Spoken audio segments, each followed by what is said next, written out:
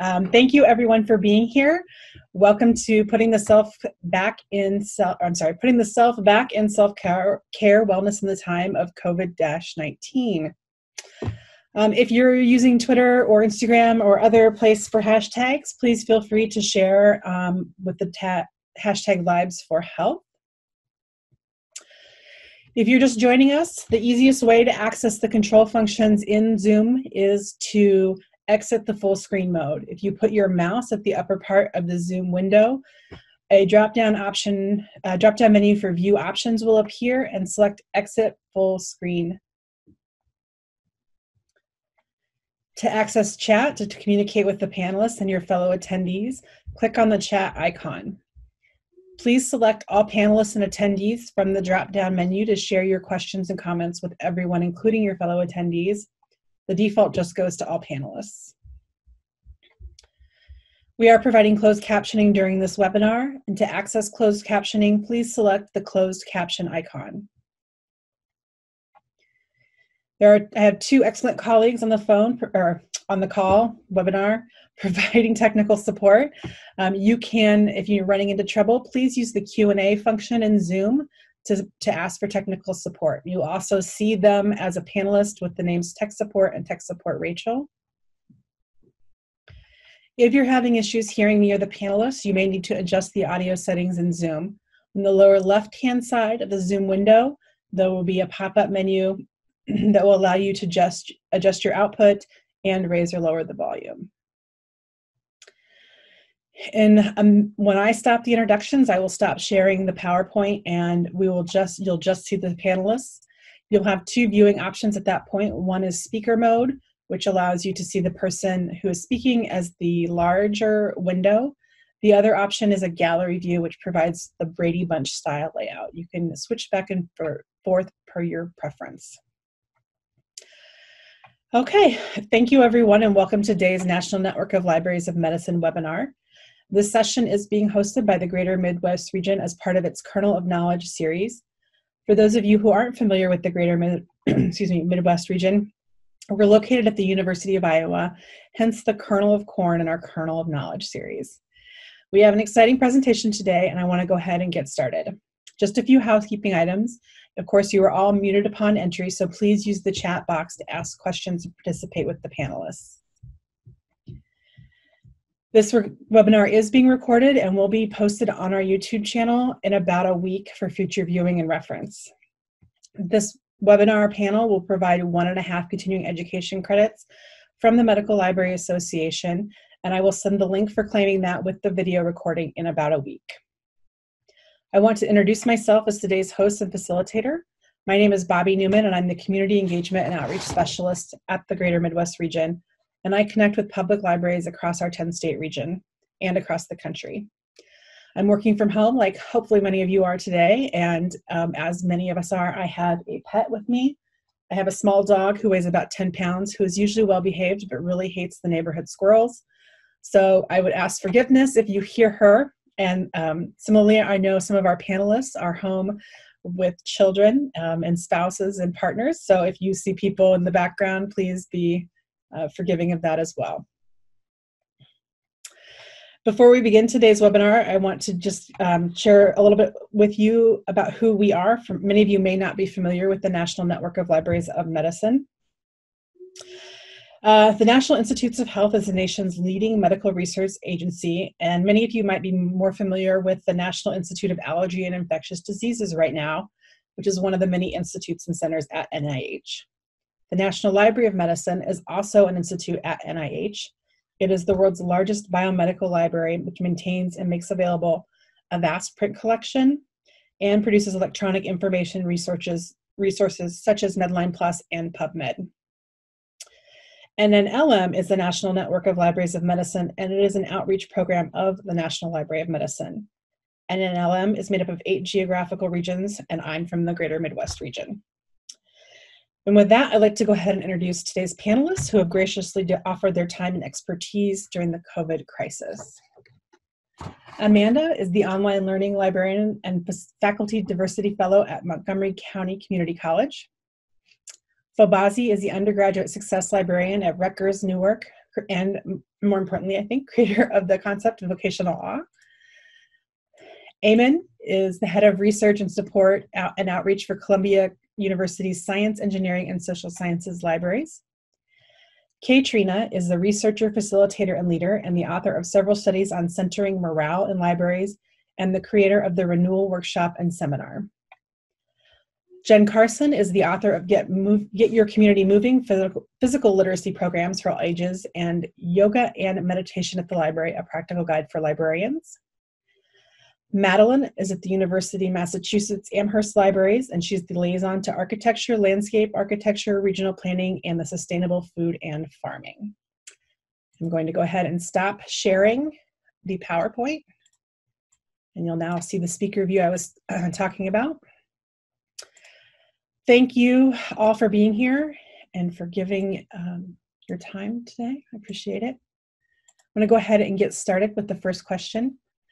I am going to read the question, and then I will call out the panelists in the order we've talked about. The first question is, what is the status of your library? Where are staff working, and are they being paid? And Amanda, have you go first for this question. Good morning, and thank you for having me. My pronouns are she, her, hers, in case anyone missed it on the little introduction. My library is closed right now, and all staff are being paid based off of our union contract. So whatever the union contract rate says, that's how they're being paid. They're all working from home, and I think all the catalogers got computers to use at home. So we're all chilling out at home. Trying to anyway. Good, that's good to hear. Fobazi? Hello, everyone, and good afternoon. I'm on the East Coast from Jersey, so it's noon here. And our library is closed to everyone, and pretty much all of the staff and faculty are working from home.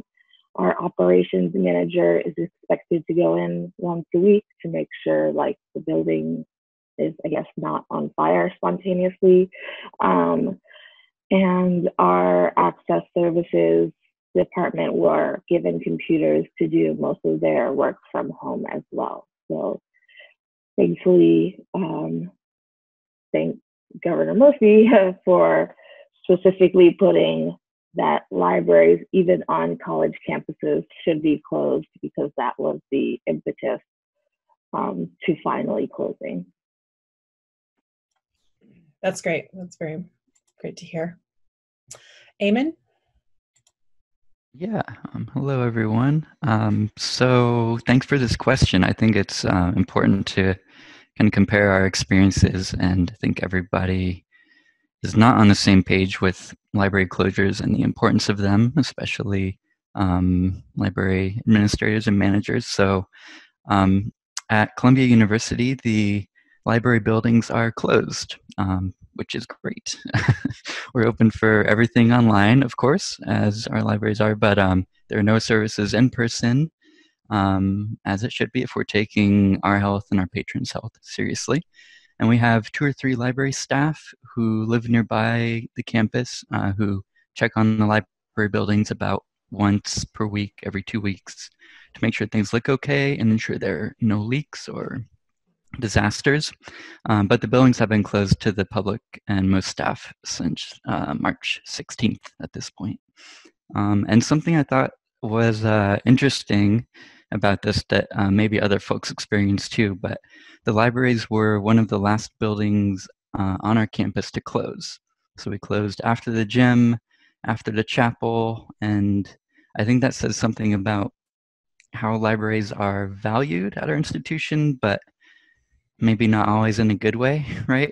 Because I think we're valued for our space and as a kind of social congregation area, but more for that space aspect than services. So there are a lot of conversations around who's considered an essential worker, and for some time it wasn't clear that library workers weren't being put in that category. So thankfully we were able to close with some advocacy from a university librarian.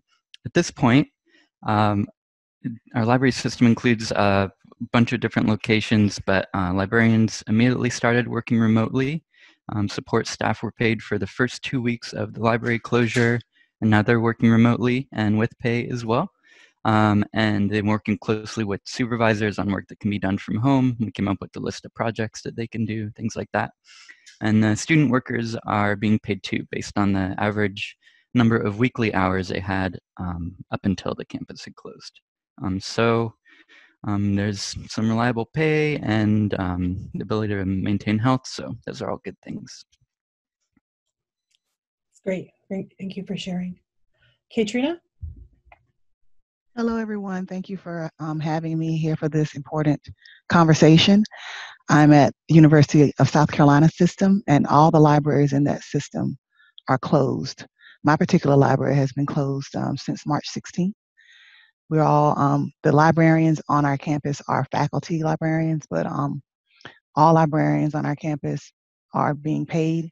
All the student workers are being paid, and our temporary workers are being paid as well. I believe that's because I've been advocating for people the whole time. And I think one of the things we're seeing is that when we consider the word advocacy and the word and the action of advocacy, we are constantly talking about the library as a concept and as a space, and those are great conversations to have. But we rarely talk about the people. People in the libraries is a later conversation that's been happening in the last 2 or 3 years. But when we all of a sudden start talking about people when the crises are upon us, it is much harder to advocate for the people during the crisis. I believe that one of the reasons we are able to, number one, our people at the top, our president went ahead and just closed the libraries. But I do believe that if we had to have a personal conversation between the campus deans, it probably would have been okay, because I've been advocating for people the whole time. But we never had to have the conversation, thankfully. But I think we do need to have conversations about talking about people in the libraries when we're talking about libraries and advocating for people, because that's what makes people run, as we're seeing as we're working from home. So thank you for having me, and I'm looking forward to the rest of the conversation. Great, great. I see all of us nodding while you're talking. Okay, Jen. Hi, so I'm Jen Carson. I'm a public library director here in Woodstock, New Brunswick. I run the LP Fisher Public Library, which is a small town library, but we're fairly busy. We have about 5,000, 6,000 people in our community, but we had 35,000 people through the doors last year. So it's hopping. We're definitely one of the largest community centers in our area. So people definitely come to us for more than just books, right? They're coming for all kinds of programs and services. We've been closed. Our last day that we were there in the building was March the 14th. And so we've been closed for 6 weeks now, and it's made a major impact on our community because it was one of the places that people really went to hang out. We've had sort of an interesting approach. So we're one of the few places that I'm aware of in Canada, I'm not sure about in the States, where our entire province is a centralized system. So it's called the New Brunswick Public Library System. And we have 64 libraries that belong to the consortium, and we all work as a unit.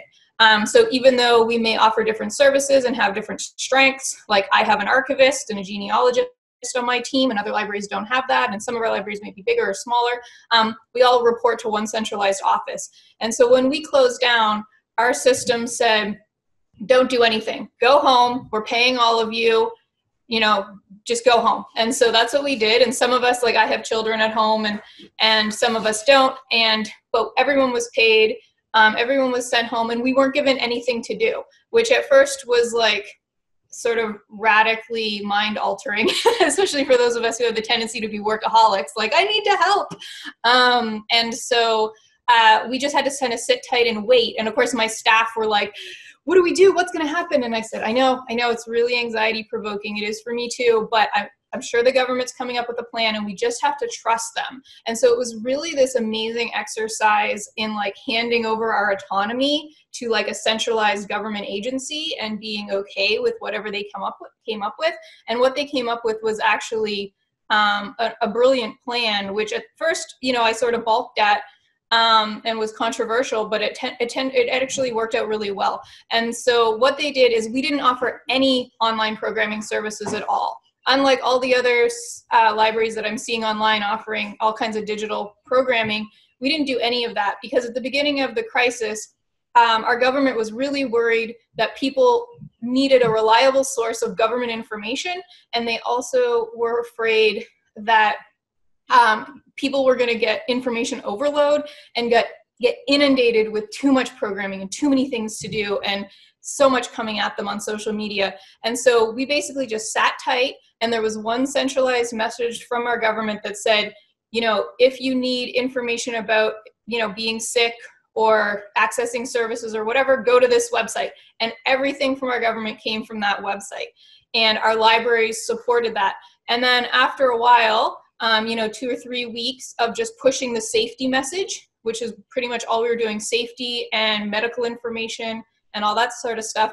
Then they started slowly from provincial office rolling out, we're a bilingual province, so French and English, bilingual services messages on our Facebook feed of like, okay, we've ramped up our online offerings of audiobooks and ebooks. And so here's the link you go to get those. Here's how you get a library card if you don't already have one. And we were just like inundated with people requesting library cards, but that all went through provincial office. So we didn't have to do anything. Those of us that were at home, we just stayed here and we sat tight. Some people were asked if they were willing to be deployed to different departments or for different services. And so I had to survey my staff and ask them what they were willing to do, if they had previous medical training, call center training, things like that. And so some people were deployed and sent to Service New Brunswick or other places, the Red Cross, to work if they wanted to, but no one had to, and it was completely voluntary. Everyone was paid regardless, and there was no penalty for saying no, right? It wasn't going to reflect badly upon you in your job. And so that's how we've rolled things out in New Brunswick. And right now I have a conference call in about an hour to find out what our plan is to start going back. But again, they've been very methodical. I got an email last night with an Excel spreadsheet, and I'm supposed to survey my staff and ask them, when do they feel comfortable going back to work? What locations are they willing to work at? If they don't feel comfortable, what things are they comfortable doing at home? What sort of technology do they have at home? And so it's been a very methodical approach, and safety has been taken as the #1 priority. The only person going into the building is me. I go in once, twice a week, get the mail, check to make sure, the book drop is locked so no one can bring back books anyway, but make sure people just haven't dropped them off. Our community's been amazing. There hasn't been a single thing left outside. So just check on the building and, pay the bills and do that stuff. But otherwise, no one else has been in the building, not even a janitor. It's just me going in and out. So that's what we've done here in New Brunswick in Canada. And it's worked really well for us.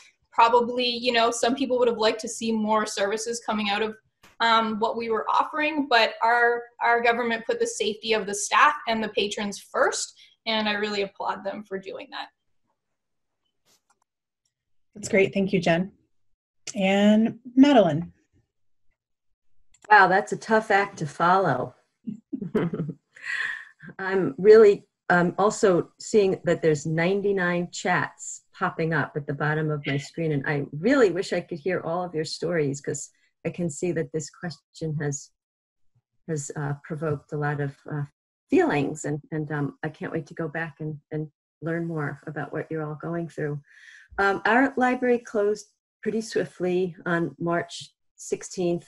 I'm at the Du Bois Library, which is part of the UMass Amherst Library, so I'm in Western Massachusetts. It's a very large public institution, about 30,000 students, undergrad and graduate. And everybody is on the payroll at this point, except our student workers have been let go, and that's been really heartbreaking.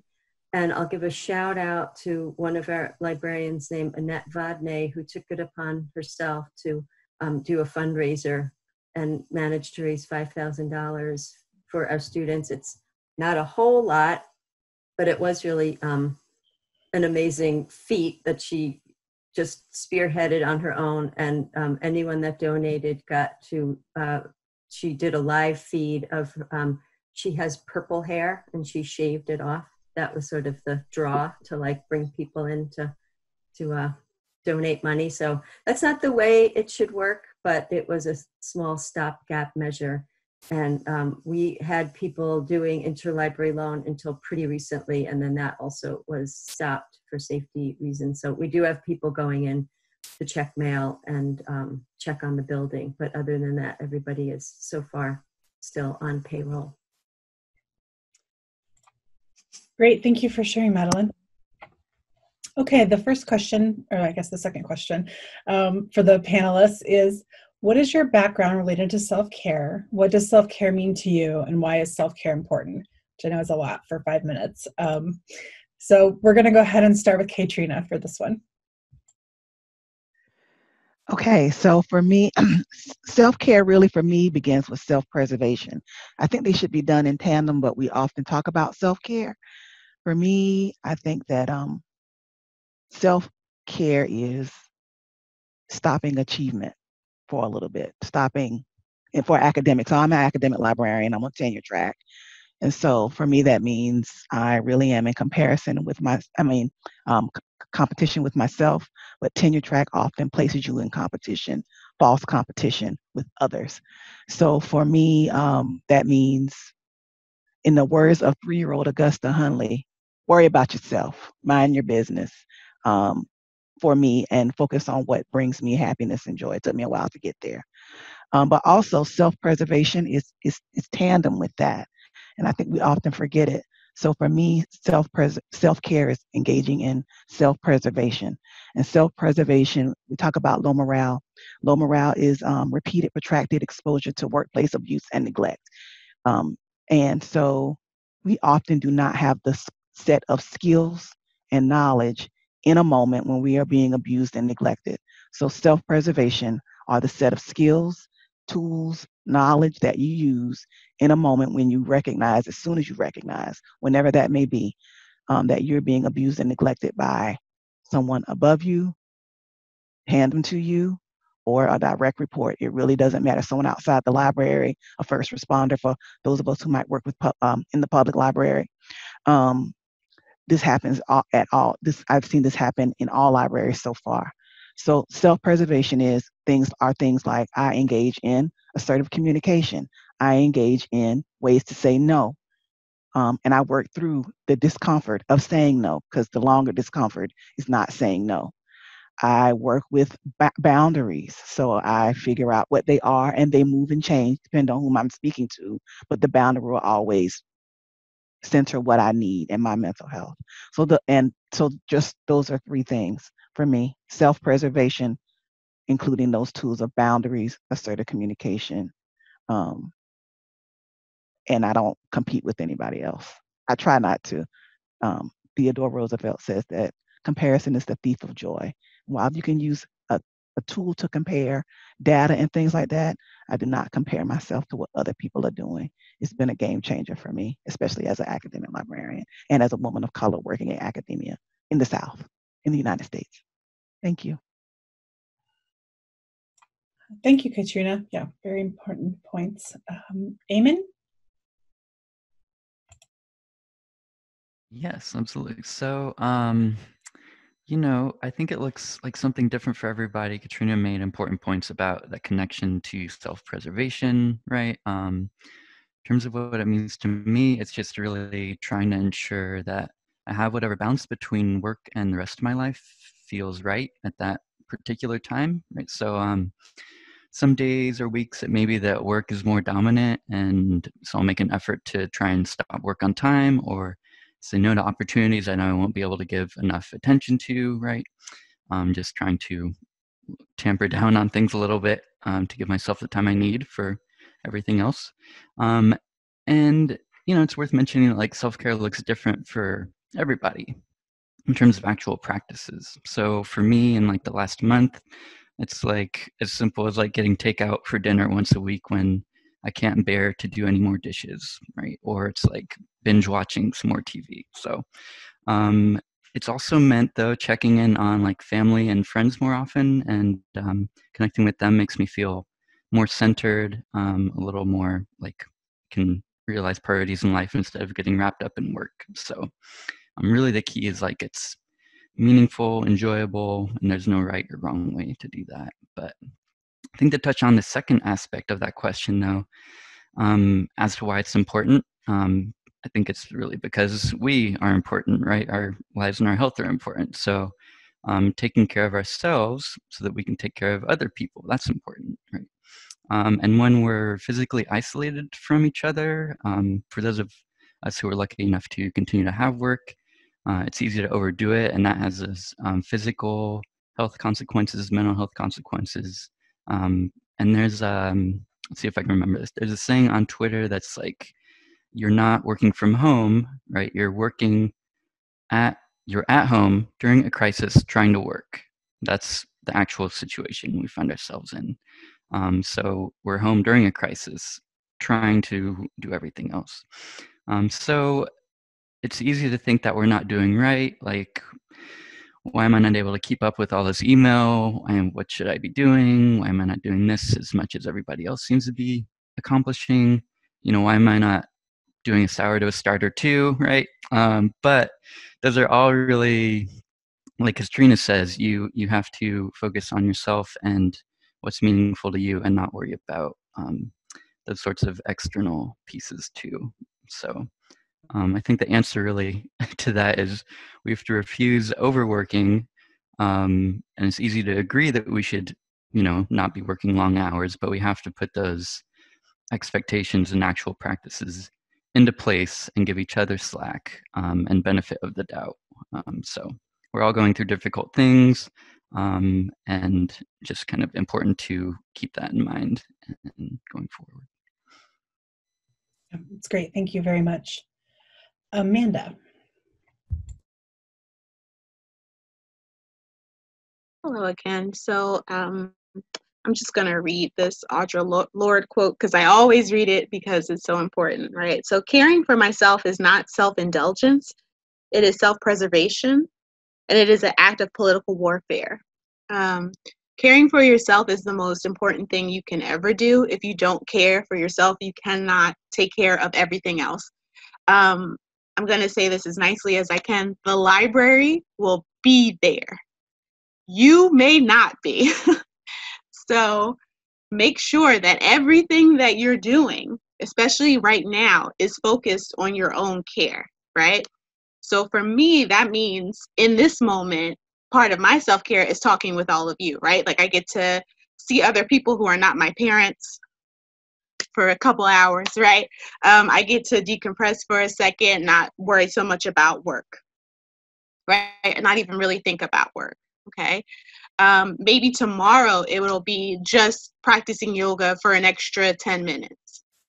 I think I just try to take it day by day based off my needs in that moment. So that's mindful practice, right? That goes back to just taking it one moment at a time, not extending yourself too far to think about the future. And I think for right now, that might be the best thing you can do, or that we all can do, because this pandemic is just too big. It's too big to wrap your head around. Working from home, some of us had no time to prepare. It was the governor said, you got to get out, you're closed, right? And I think we need to acknowledge that we had no time to prepare. We're not really doing library work right now. We're doing triage library work, right? So we're trying to just contain it until this thing is over.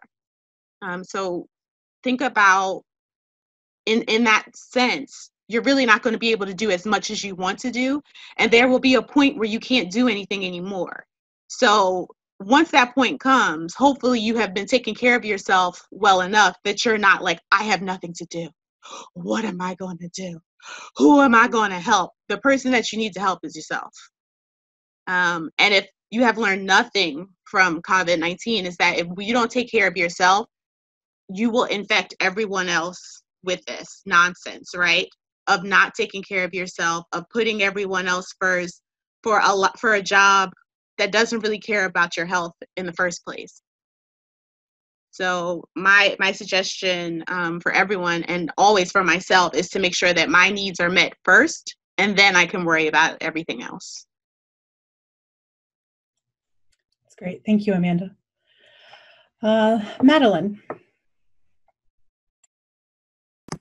Oh, I love hearing everybody's stories. I got caught up. I forgot I was on a webinar, but no, I'm here. I'm a very practice-oriented person, and I'm finding that the time away from like the usual hustle and bustle of the work, I've really been able to deepen my practice. Some of them were already in place. I wake up every morning, I say a Hebrew prayer that is basically like just acknowledging, here I am, it's another day, what a gift. And then I very explicitly in my mind name 3 things I'm grateful for. So that is how I start every morning. And without the alarm clock blaring and having to get my son on the bus and make the lunch. And it's like, wow, I can really tend to that more. And it's really feeding me.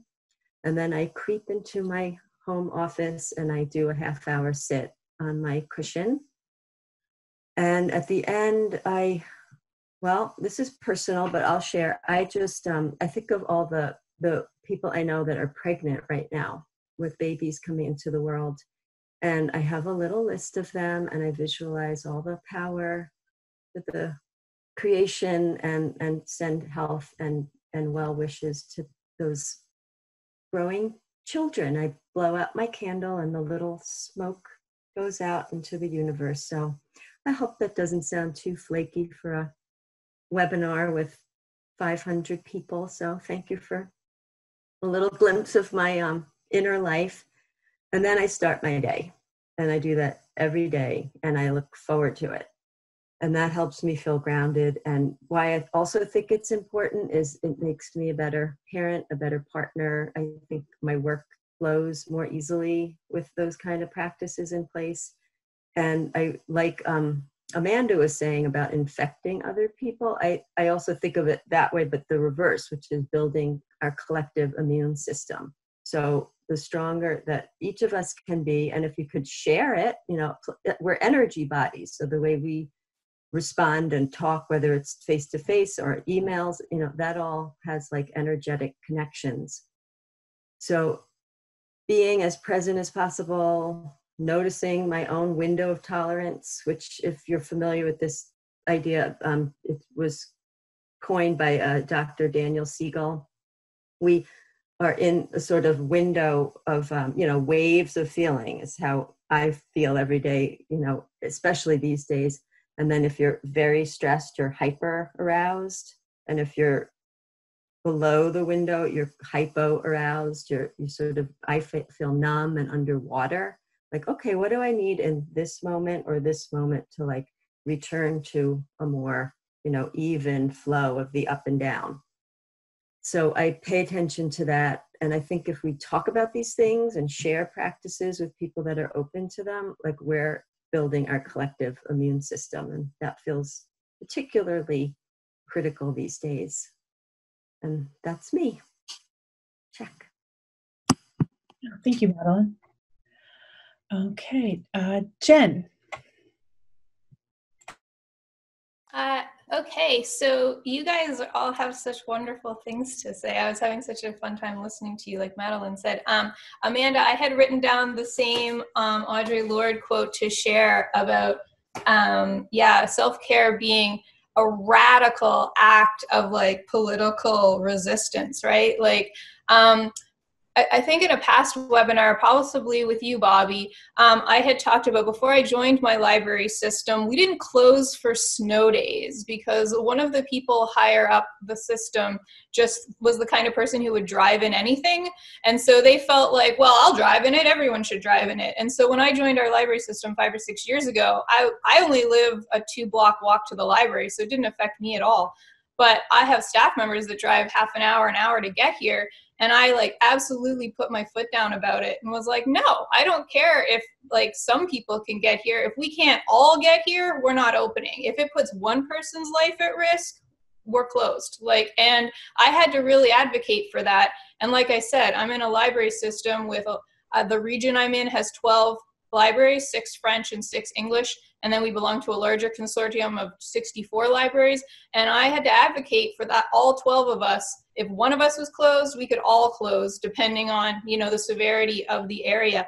But the amazing thing is that other library directors contacted me after that and said, because you stood up to them and said it was important, now we all get to do it. Thank you for standing up. And so sometimes it just takes that one person to be a big mouth and to put a firm boundary in place and be like, no, I am not taking that. And then everybody else who was feeling the same way but was maybe afraid to say it, you know, then they feel a solidarity with that and it's not so scary. And they can also see like, oh, well, she didn't lose her job over it. Maybe I won't lose my job over it too.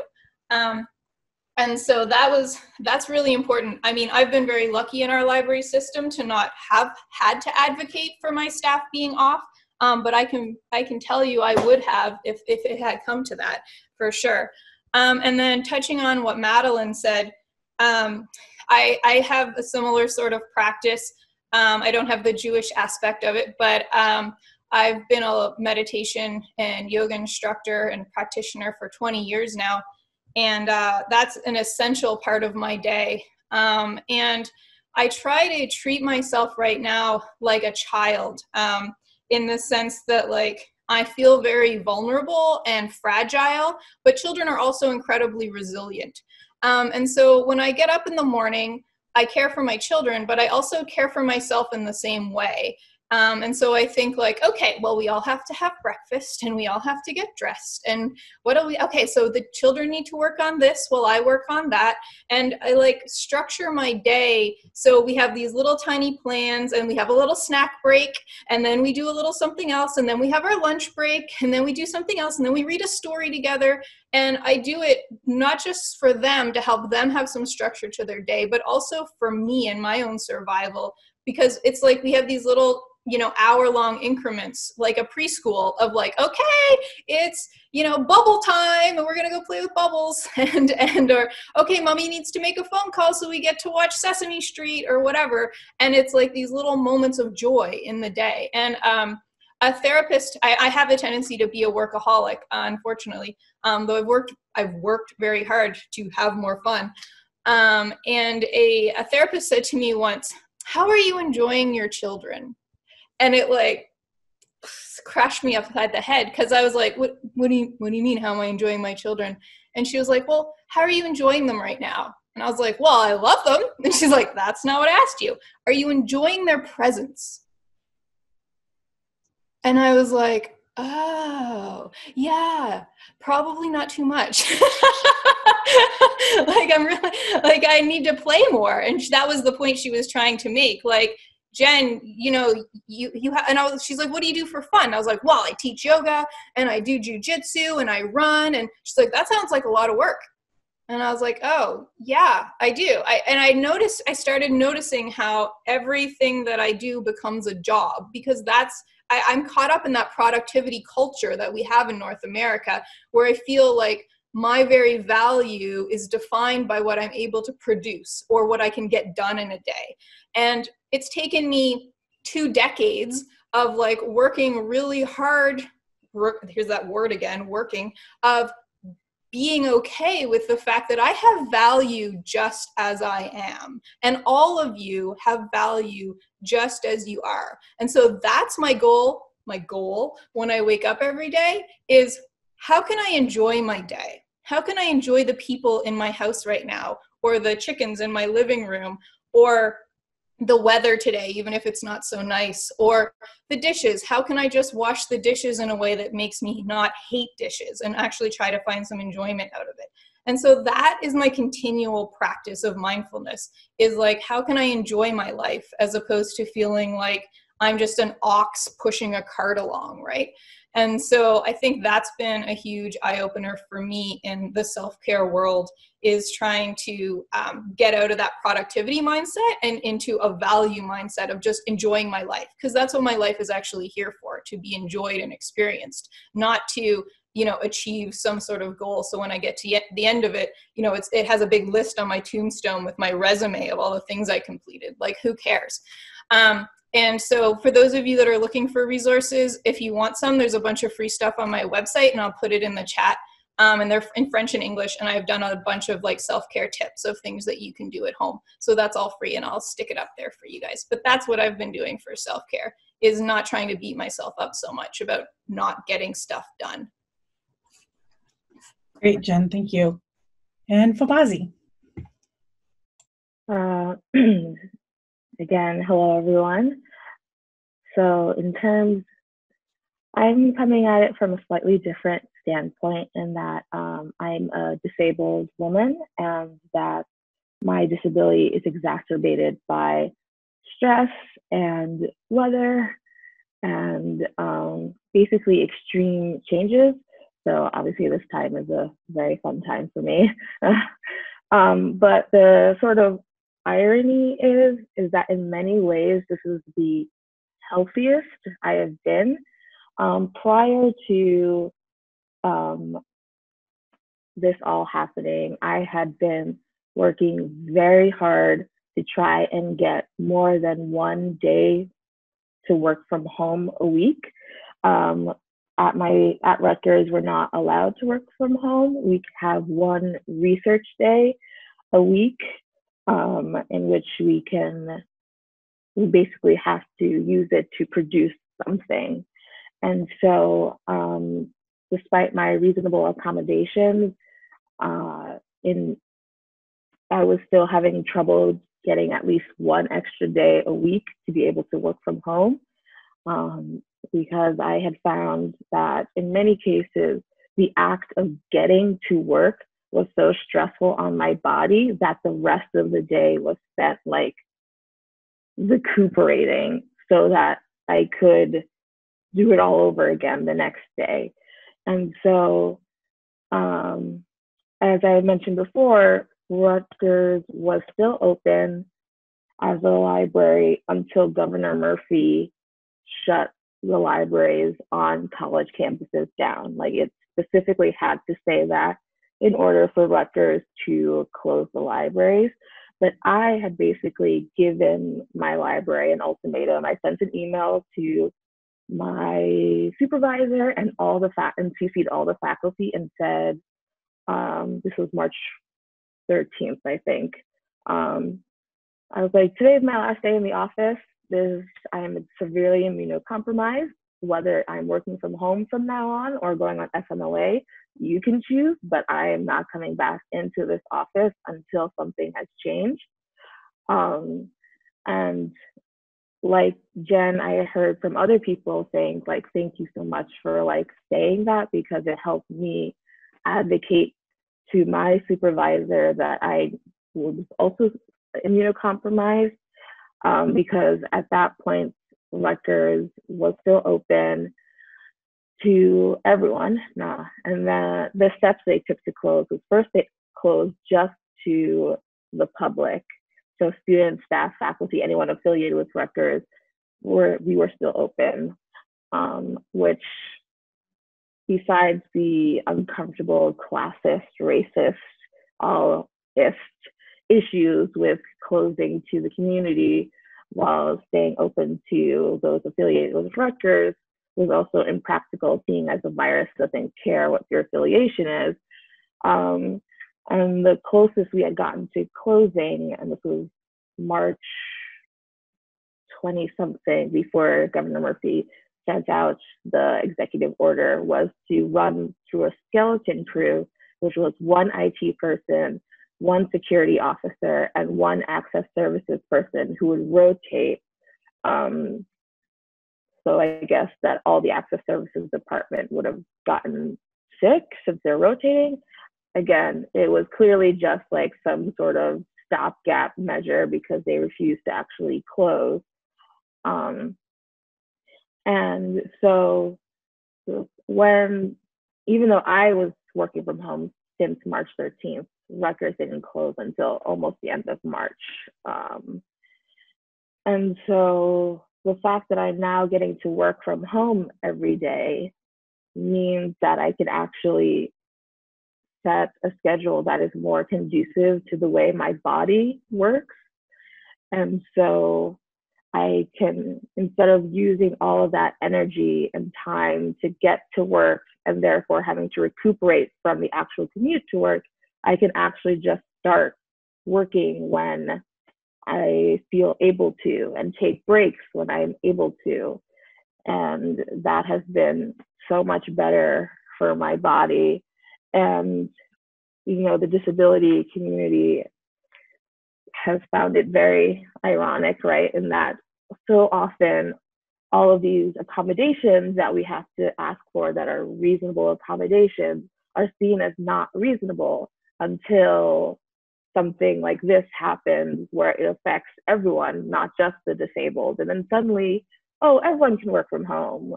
Suddenly, oh, yes, flexible schedules are something you can do. And so it's really unfortunate that it took a global pandemic for me to actually not get judged for the way that I need to work. And so, you know, on the one hand, obviously the stress and sort of existential questions can be a lot for the psyche and for the physical body, but in many ways, the ability to work from home and make flexible schedules has been a godsend to my health and wellness. And so I think that it leads into why it's so important.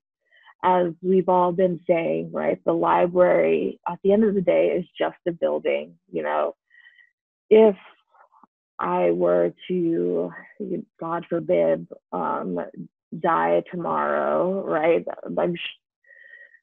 the administration would be like, oh, great, salary savings, because, you know, the state is going through this massive deficit due to all of the things that are going on, right? Like that, ALA might give me a nice posthumous medal, like, oh, she died in the line of service, and move on, right? That there's nothing really that would change in the day-to-day for the library as a building if I was no longer there.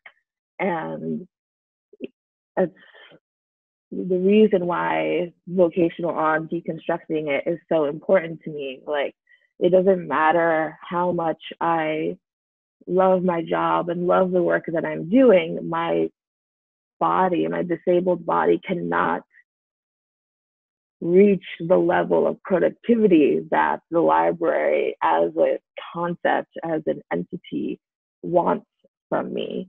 And so I think that it's important to just remember that at the end of the day, the library as a building, the library as an entity will keep on running, whether you are there or not. And so if that's the case, the most important thing is to take care of yourself, to take care of your body, of your spirit, of, you know, staying connected to those around you and making sure that you are fine, and that, you know, it's not even just about work-life balance, but really work-life separation, you know, to make sure that, yes, you're doing work in whatever capacity that might be, but separating, which is especially hard now that it's a fully online environment, right? And it might be that our supervisors and administrators in general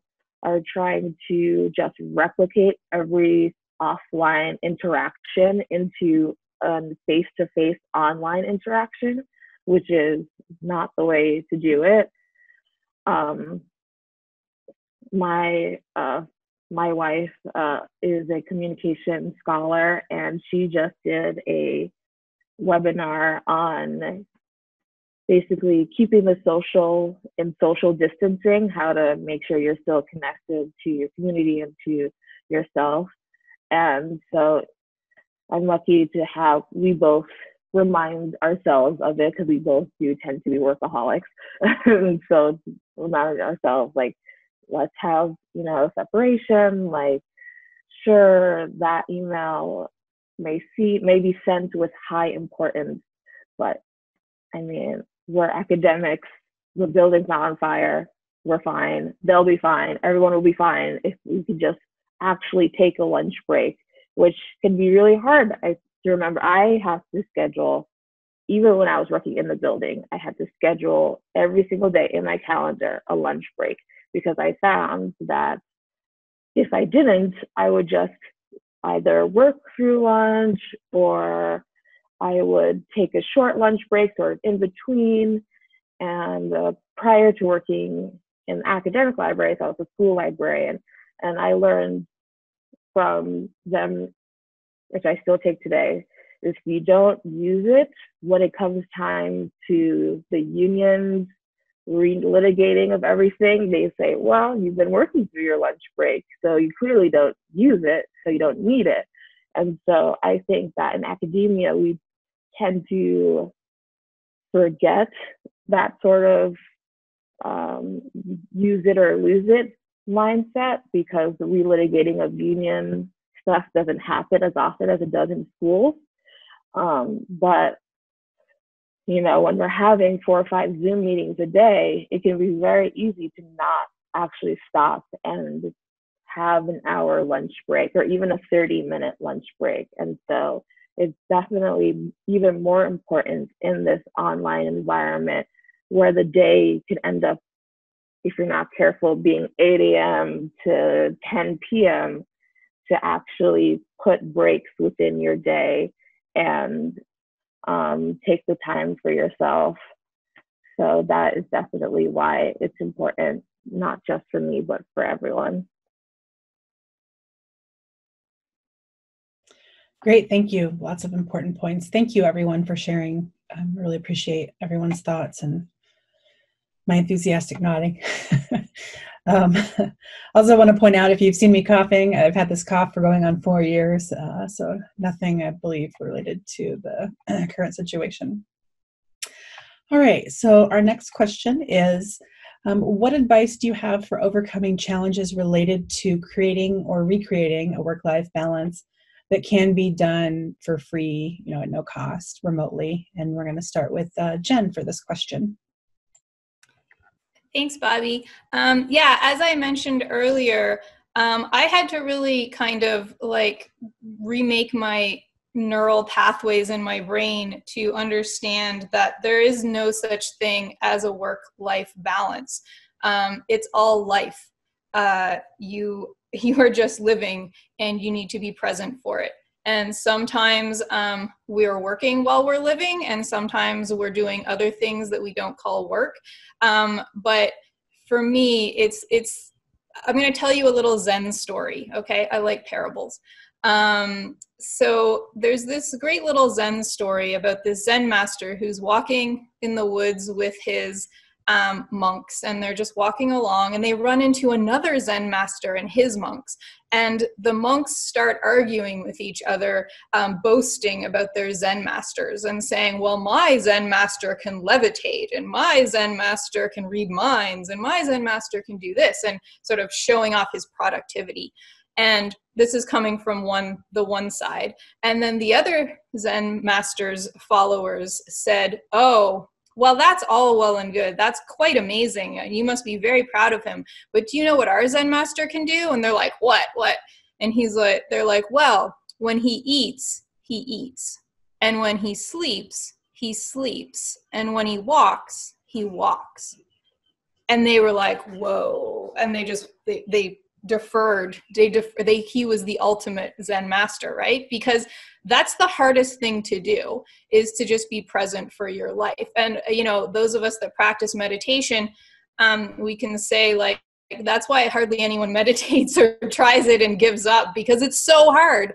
And the idea is that you don't have to do nothing in your mind, because I've talked about this in webinars before. Your mind is designed to problem solve, right? Just like your lungs are supposed to breathe and your heart is supposed to beat, your mind is supposed to look and scan the horizon, trying to find danger, and then try and solve problems and work yourself out of situations. That's what your mind's designed to do. And so when we sit down and try to meditate, and try to calm our mind and have no thoughts. And then when we can't do it, we feel like we've failed. And then that's just another thing on our list where we're like, screw it, I suck at this. You don't suck at it. You're still a good person if you think all the time, okay? And so the practice is watching yourself. It's standing back and realizing that you're not those thoughts you're having any more than you are the beats of your heart or the breaths that you take.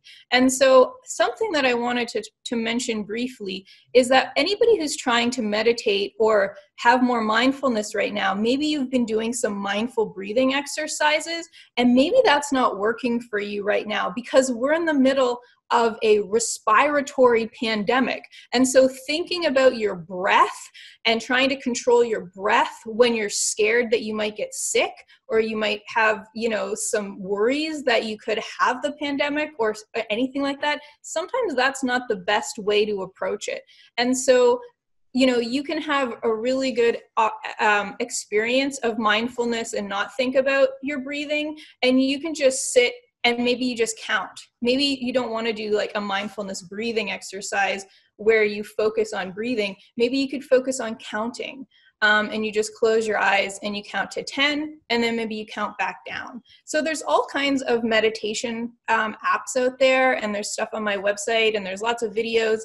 There's great meditation teachers. But if you're struggling with your nervous system right now, thinking too much about breathing, and that's making you panic, for those of you with anxiety and panic disorders, sometimes meditation isn't always helpful because it makes you more panicky because one, you feel like you're failing because you're still thinking, and two, you're thinking about your breath and oh my God, no, you're trying to follow that breath and it's scary. And so for those of you that are struggling with that, I'm going to suggest trying yoga or trying some other experience that brings you into your body, but where you don't have to sit still.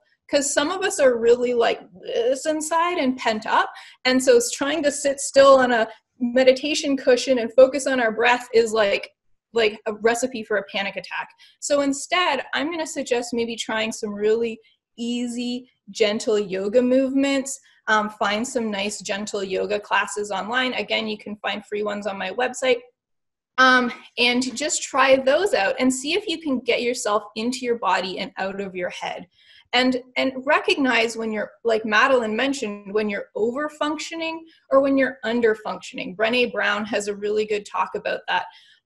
And so if you notice you're trying to spin 27 plates at the same time, you're over functioning. And when you feel that numb, like heaviness where you feel like you can't get anything done, you're probably under functioning. And trying to bring yourself back to some sort of equilibrium, but recognizing that it's okay if you're up here and it's okay if you're down here because we're in crisis, right? And so your natural reaction or your maladaptive coping mechanisms are going to come out right now.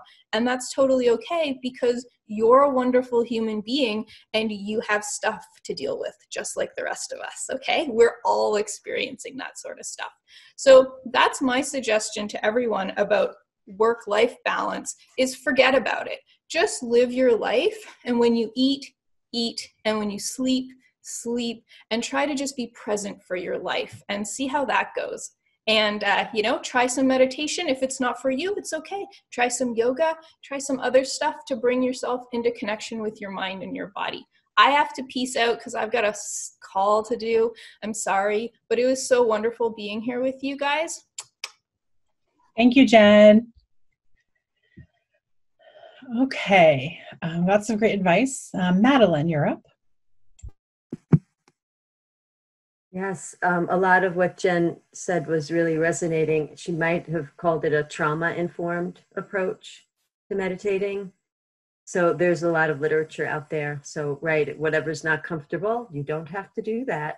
And just to follow on a little bit with some more explicit practices, sometimes I stand up on my meditation mat and just stand and breathe and move around, try different things. And also, I think, you know, just like the simplicity of life is really speaking to me right now, talking about free things. I think of them like writing letters, which I've always been kind of like a stationary nut. I'm like, you know, get really excited when I go to Staples and see all those Post-its, but I love note cards, and I have so many, and I used to hoard them, like, oh, this one's so special, it has to be for just the right time, and now I'm like, just like sending them everywhere to everyone that I love. And plus we might want to support our US Postal Service, which is under attack, which really pisses me off, but that's another story. So yes, using stamps. And I do love to meditate. I appreciate the challenge of it. It feels very subversive to me, that in the face of all that's expected of us in our culture, just like, guess what I'm going to do? Nothing. I'm just going to sit and notice and be. And it really does feel like a radical act. And I know there's tons of apps out there, and I think they're great. I personally feel like it's why I used to love to swim a lot. I don't really need anything. It's just me. I just need maybe a bathing suit and some water. Like I really like the distillation of things. So I guess it feeds into Jen's story about the monks, and just really like getting to like the core, and really like taking the moments to just expand into spaces that we didn't previously had, if we're lucky enough right now to have some peace and quiet to try to do that inside of. So that's my piece. Check. Thank you, Madeline. Fobazi, I have you next.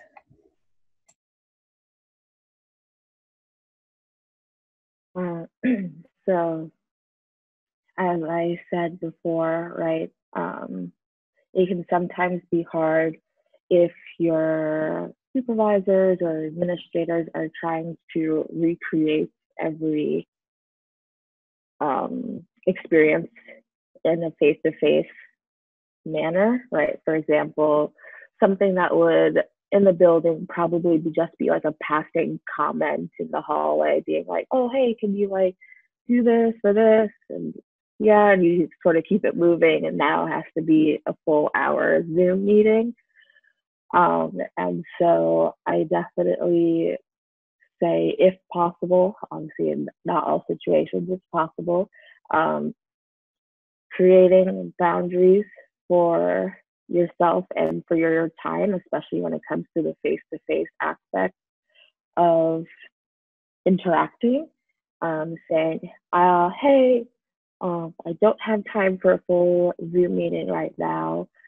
Can this be an email chain instead, or can we do this over the phone, or whatever, giving alternatives to having the face-to-face interaction.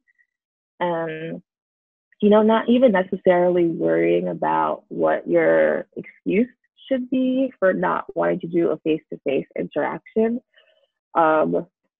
Like my partner, right, she's also an academic, and so her busy days are Thursdays. She's basically in a face-to-face meeting from 10:30 to 3:30.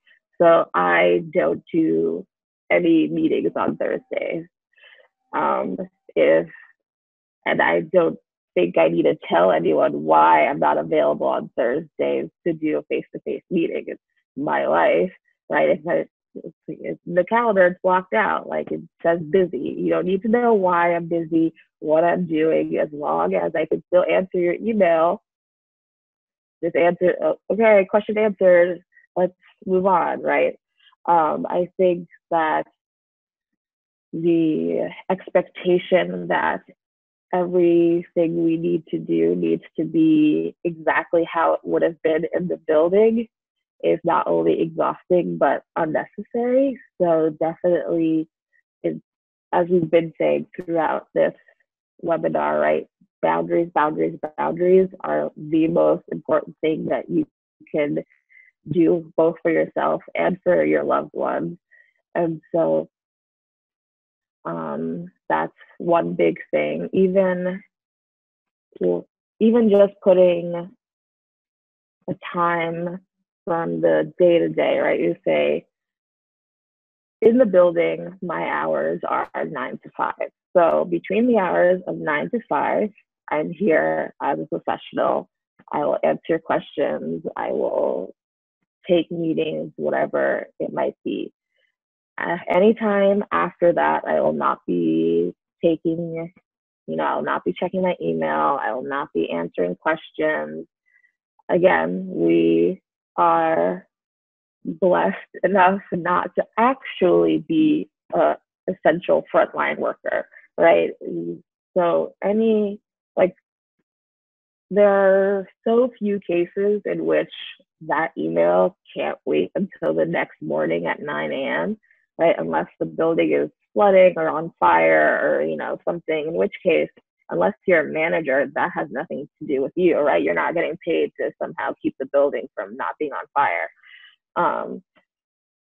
You can wait. I always try and actually put it in my signature if I can, to say, won't answer on nights and weekends. So the expectation is there. If you're not able to actually do that, like write it out because of explicit or implicit pushback you might get. Just trying your best to not check your email, whether it's deleting the app off your phone or putting it on like do not disturb during certain times, is definitely a way to continue to have that work-life separation. In terms of overcoming sort of organizational culture things that might be leading to overwork, this is a great time to talk to your other colleagues at the same level and create a union, basically. Even if you already have a union, I'm not talking about like the actual legal process of creating a union. I'm talking about like a collective group, right, of faculty and staff or whatever it might be, and saying, hey, there's a crisis happening right now. What if we all just decide not to continue to do this breakneck pace that we've been doing for the past however many centuries in libraries, right? What if we say, as Eamon said before, right, we're not working from home, like we're working at home during a crisis, trying to work. And so what if we all acknowledge that and say that these are the things that we will and won't accept from our administration, from our supervisors? Because if you all do it, then it's a lot harder to come down from the administration to punish you in any way, right? If it's one or two people, they can always say, oh, well, look at so-and-so, they're answering emails at 2 a.m. Why aren't you answering emails at 2 a.m.? But if you all decide, no, we're actually going to get a full night's sleep, we're actually going to not schedule meetings. I have coworkers who are still trying to be like, oh, I'm available at like 9 p.m. for a meeting if you're not free during the day. And I'm like, I'm not. I'm eating and watching Schitt's Creek. That's what I'm doing. To make sure that there can be no like sort of one person that they can use as a bludgeon against everyone else. And if you do have that one person who just is so enthusiastic and about libraries that they want to give every waking moment to it, just acknowledging that it isn't actually professional to spend your whole life in a library. Bringing out all the various research that we've talked about throughout this webinar, in terms of the effects on the body, the effects on the psyche, burnout, right? Every single conference at libraries, there's at least one or two things about burnout and how to prevent burnout, right? It's like, these are the reasons why we are continuing to have these conversations about burnout, is because we're not making organizational changes to prevent burnout. And if you are a manager or an administrator, leading by example, saying, oh, I'm only available from this time to this time for professional inquiries. Oh, praising those who are showing boundaries, saying, like, giving encouragement to others to have boundaries is one of those ways to overcome the challenges of the sort of elongated day that working from home can often bring. Great, very many important points. Thank you, Fabazi. Kaetrena. So I like to start off with some data because I want to give a shout out to Eamon and Fabazi while I have them in my face. So and I talk with them, every now and then when I research things. So I've been doing a study on the effects of low morale, people who are dealing with low morale now, before the pandemic started kicking in. So in their regular work before a pandemic, they were dealing with low morale, which again is exposure, repeated protracted exposure to workplace abuse and neglect. So I've been doing a study saying if you've already been dealing with low morale before this pandemic, and now you're still dealing with it right now, of course, I want to hear how your library's response has impacted your low morale. And so one of the questions I ask is, which of the following have you experienced during your library's response to COVID-19? 77% say vocational awe. 69% say vocational awe. They have dealt with vocational awe, which in short is the weaponization of LIS values against people who work in libraries. So using the ideas of service as a mechanism to say you should serve even more. That's when we see things like, oh, I'm doing all the things, mission creep, job creep, and everything that Fabazi has mentioned, people being not, working all times of hours, feeling great about all the service that they're doing. We should feel good about the service that we're doing, but overextending ourselves in the name of our values and the identity that we have as librarians. The other thing I want to share here that Eamon hasn't really mentioned, but it is what I feel like he has known for his work with resilience narratives, which basically means that people are being held to account when system failures are at play. And so 77% say they have been exposed to resilience narratives during the COVID-19 pandemic and their library's responses. I think we need to be aware of that. So when you ask me what are my tools for self-care, knowledge, knowing that those things are being enacted against you in real time during a pandemic. Another thing as a countermeasure to that is if there are leaders in the room right now, please neutralize your power in this space right now, because I'm gonna give it to you. You need to consider really what empathetic leadership means. So that means all of us, leaders and not leaders, need to take a look at, are we micromanaging people right now? And this goes to what Fabazi just mentioned about recreating face-to-face work expectations. When, like Eamon said, we are living through a pandemic, trying to work from home. What you have not seen today while I've been sitting here, because my door is locked and I happen to have a spouse who is working at home with me, is my 5-year-old little one running amok behind us. What we have not done yet today is his work for school. So I still have that to do today. So there are people working from home who don't have time to work from home, who would love to be able to still help librarians. I too am practice focused. I miss very much all the programs that I'm not doing right now. It's the end of the year, and I want my students to know that we are taking care of them and want them to succeed, and I cannot be there for them at the same time. That grieves me a great deal that I cannot serve them that way. I'm trying to figure out other ways to serve them. So first of all, I want to share with you that data. You need to know that these things are working against you, whether you know them or not. They have names: vocational awe, resilience narratives. So when we're talking about self-care, you need to be able to name what we're caring against. In addition to literal workplace abuse and neglect. These are the things we're working against. So some of the things I do that are free, I've just noticed this thing called sound baths. So someone was talking about that that trauma informed, and different things you can try. It offers this idea of breathing and distraction without saying you're breathing or distract, without using the words meditation or breathing. It's just you listen to sounds that are that hopefully may be soothing to you, and a person does that without talking. I'm going to share some.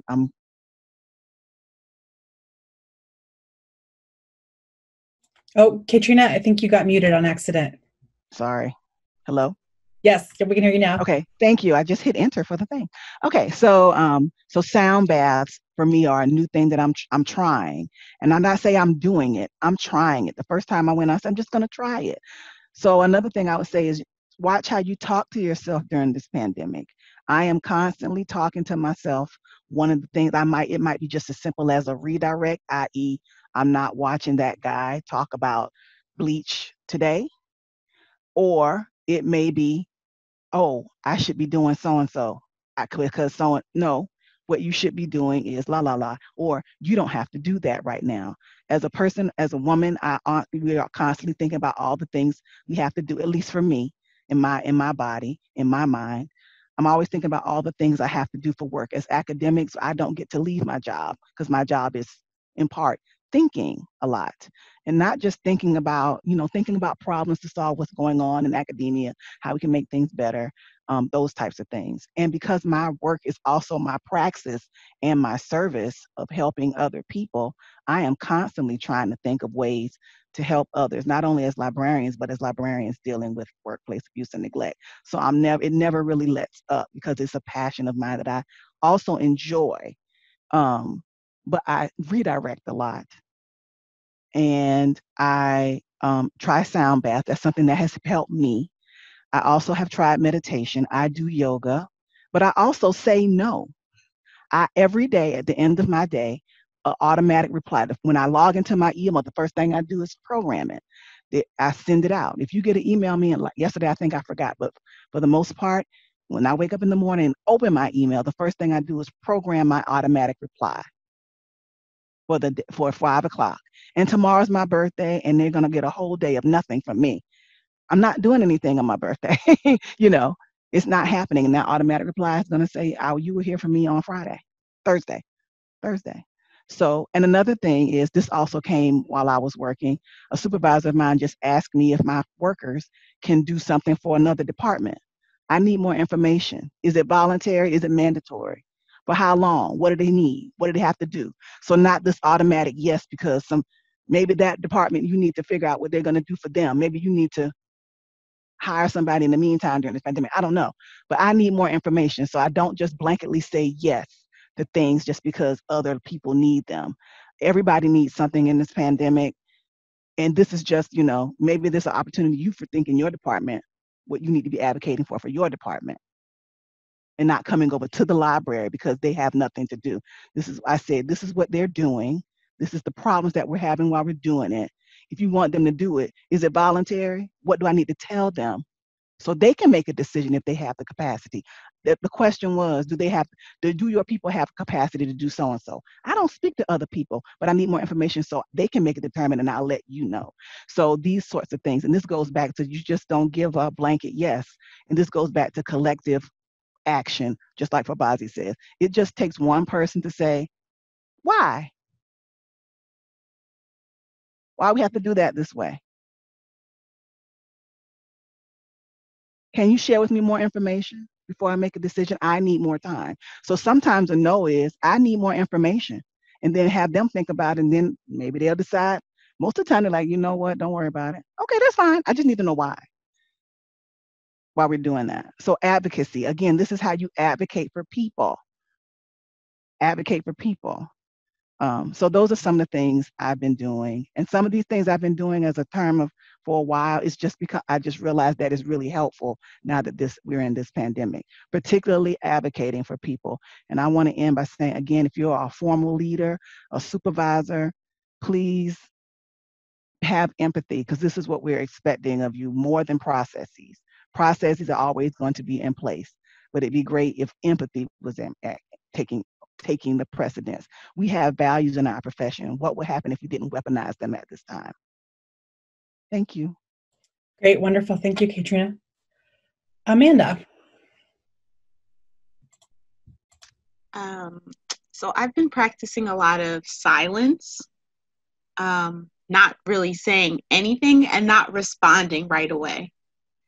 So I found that in academia, when they're ready to move, they want a response. Well, I might not be ready. I could have been ready a couple of weeks ago when we first talked about this, but now we had to have 8 meetings about it. So I've been trying to not respond to anything or to give it a couple of hours before I respond. So sometimes, and sometimes my response is, if I do respond, it's I'm not prepared to do that in this moment. I'll get back to you when I'm ready or when I'm available, right? So I think we need to give people the language to say, this is not going to happen today. It may not even happen tomorrow. It may not happen the day after that. It may happen next week, and have that be okay. Because you're asking people to do quite a lot with very little resources. I know I can speak for myself. They wouldn't even give me a laptop, my institution. How am I supposed to work from home if I don't have a laptop? A tablet? Nothing. They wouldn't give us anything. And then they had the nerve to say that because we weren't vital, that we didn't need one. So, I'm not prepared to go above and beyond, for people who can't even see the value of why I would need a laptop in my home, right? And you have to think about it that way. I think we have to work more on centering ourselves in the conversation. If they can't even see you as a person who needs to work, right, and needs things in order to work well, then why should you be giving all of your energy, attention, and all of this this sort of lockjawedness that we do for the profession? I think we need to let that go a little bit and realize that we are people first and we are librarians next. And like Jen said, we're living our lives while we're working, right? Work is a bonus. Work is something that basically, I know we all have to do it because none of us are wealthy here. But we're doing it because we find some enjoyment in it, or you wouldn't be here at all. You wouldn't be a librarian then, right? Because what would be the benefits for you then if you didn't quite like it? Okay. Again, with the scheduling, every day I have my lunch on. I have my lunch on my schedule probably until next year sometime. And I make sure that is also on like my, when you can book schedule an appointment or whatever, I make sure it's on that as well. I find that people update one calendar and not the other. So make sure that all of your calendars are the same. I try to make all my calendars, even I have a paper calendar that is like lunch. Make sure you take it. Or if I don't take my full lunch, then I leave early. And I know some people are like, oh, I could never. You're not getting me for free. Slavery is over. If 12 o'clock hits and I don't take lunch, then I best believe like 4:40, I'm out of there. That's it. You have to set those hard boundaries, I think, not only with your colleagues, but with yourself.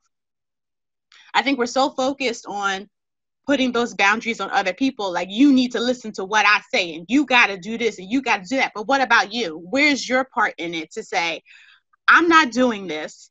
I'm leaving early because I need to. No explanation. We need to work on that as well. No explanation whatsoever. I'm leaving because I'm an adult and I have to go. That's it. You don't need to tell Johnny, Mary Beth, Mary Kate, Mary Sue all your business. Go. And I would encourage you to think about that more. You don't, my MBSR teacher said it really well. People are not entitled to your story. You don't have to have a story around why you meditate. You meditate, that's enough. You don't need to have a story around why you have that boundary. The boundary is there. You enforce it. Other people follow it. That's it. We don't need to go through these stories all the time because they're ours. There's no need to share. If you want to, that is perfectly fine. But don't feel like you have to tell someone why you have that boundary. That's totally okay. Figure out what you need, like I said earlier, and I think like we're all saying throughout this, figure out what you need and how you can achieve it for yourself. Make small, achievable goals is one thing I would definitely say for this time.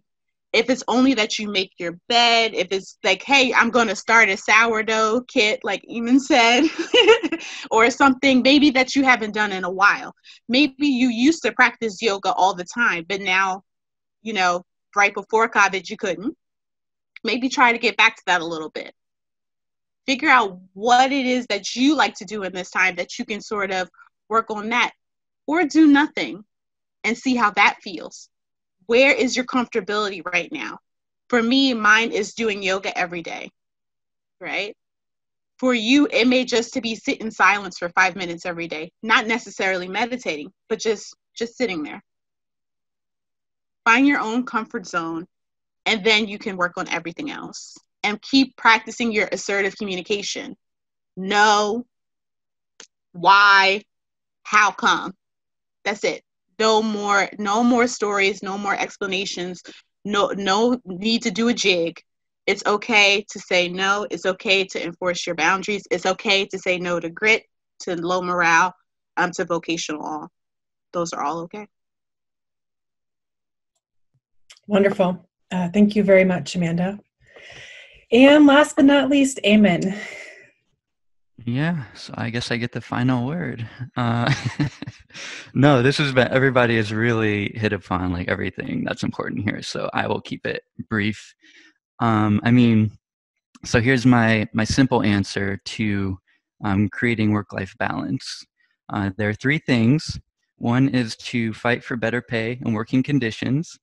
2, refuse work collectively, overwork collectively, not all work.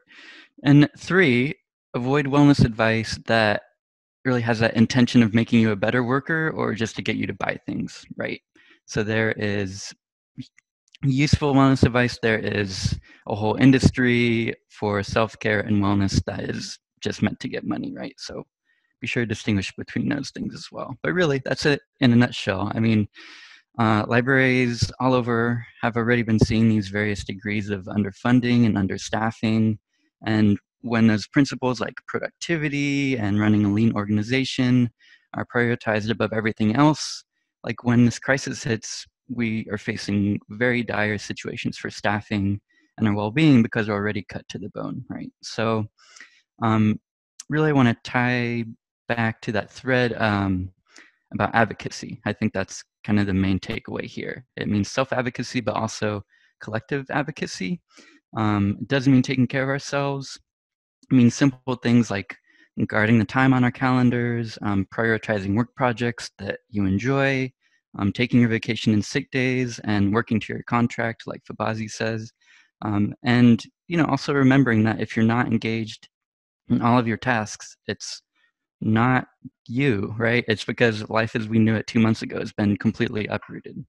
So I guess just to conclude on a more positive note, it's just really so important to connect with other people right now, not letting that isolation get to you, and seeking out kind of colleagues and friends and finding joy in each other's company, I think is a really important place to start and to stay. And then from there, building coalitions and taking collective stances whenever it's possible at your workplace, right? So it's not a solitary pursuit. Wellness and work-life balance does not happen in a vacuum. So find those people who you can commiserate with and strategize with. Great. Thank you so much, Eamon, and everyone else. I want to again thank our panelists for their time and their sharing their expertise with us. Wonderful comments from everybody, and I saw a lot of great things happening in the chat box as well. I will be pulling out links that were shared from the chat and including them in the follow-up email. So don't worry, you won't lose those. I'll go ahead and share my screen again really quickly. Oops, if I have my PowerPoint open, I can.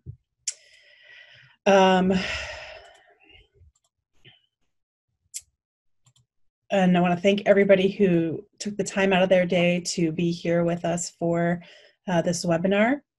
I wanted to go ahead and promote another webinar I'm hosting on Friday. This one will be, there will be a presentation from the speakers that are talking about how they're providing virtual services during this time, and they have spent a lot of time building relationships in their community prior to that, and they're going to share that information That link will be in the email I send out either today or tomorrow morning. I also want to remind everyone that the CDC is your best source for information on COVID-19, but in particular to point out this section of the CDC website that a lot of people may not be aware of. There is a section there on daily life and coping, which includes things about the stress of and the effects of what's happening to us right now. They have some information about caring for children, but I am also fond of the animal thing as a dog mom. So these links will be included in your email as well. If you are not a member of the National Network of Libraries of Medicine, please consider joining. I know the name is a little misleading, but we really are for everyone, just not for medical libraries. You can also browse all of our free webinars and classes at nnlm.gov/training. Oops. If you're looking for continuing education credit, you will receive 1.5 hours for this webinar from the Medical Library Association. You will receive that link from me in an email. We will also get this recording published to YouTube, usually within a week, and everyone who registered for the class will receive that information, along with the feedback survey about the information and the content that was shared today. That is it for me. I want to thank everyone and our panelists again for your time today. I appreciate you and everything that you're doing. Please take care of yourself. I'm going to end the recording. Thanks for watching. This video was produced by the National Network of Libraries of Medicine. Select the circular channel icon to subscribe to our channel. Select a video thumbnail to watch another video from the channel.